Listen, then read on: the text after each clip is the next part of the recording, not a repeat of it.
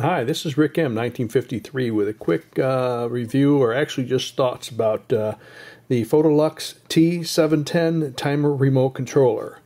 I picked this up off of Amazon.com for just over $29 and received it a few weeks ago.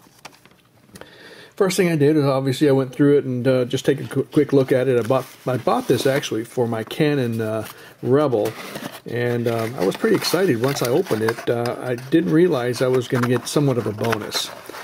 First of all, I think this unit is built very well. I mean, it's very light. You can use it with or without a battery. Obviously, you can use the remote here without a battery just to click it on bulb, but in any case, the bonus was I actually got 2 cords, and I think that's just standard with this particular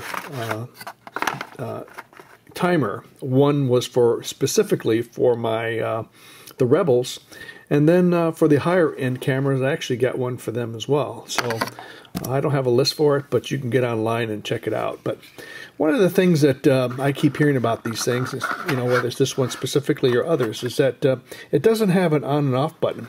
Well, it actually it does it automatically. If you're watching, I had it turned on, and about 30 seconds after the unit has stopped working, after you've set it to a cycle, you had it running so many different whatever you were doing, taking pictures of. After 30 seconds, this unit, specifically, I know this unit will just simply turn off on its own. It does take two AAA batteries. It will time up to, I think, 99 hours worth of snapshots and whatever intervals you come up with, and see if you just notice it just went out.